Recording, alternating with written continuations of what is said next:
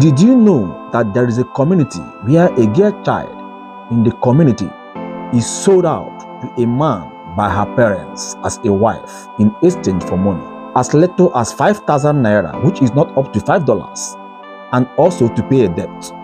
I was about 10 years old when they gave me out. My father died when I was 7 years, and when I was 10 years, they took me out. The name of this community is Becheve in Cross River State, southern Nigeria. How it works is that a rich man in the village is approached for a loan that is to be repaid by handing over a daughter to him. In the case of the unavailability of a daughter, the lender waits till they have one. So most debts are incurred before the girl child is born.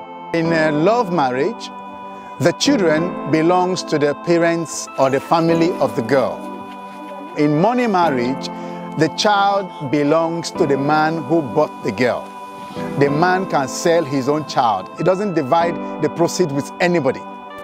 This practice ensures that once a girl becomes a money wife, she is considered dead by her family and must not return irrespective of how she is treated by her husband or his relatives. Upon the death of the man, the girl is given to his next of kin as a wife. If the money wife dies without having a child, her parents are obligated by tradition to give another girl child as a replacement. The man goes to buy a girl outrightly. You know, an uncle can even betroth a girl before she's born, and the man will wait, even if it takes 40 years. If the man dies, the brothers can still go to get their brother's money wife. The girl is surrendered to the lender as a wife to use as he pleases. The girl will have no rights or any opinion, as she is practically enslaved and put to work on farms which they cultivate for their husbands. For the innocent girls, their entire childhood is stolen from them, and their existence is reduced to being mere slaves.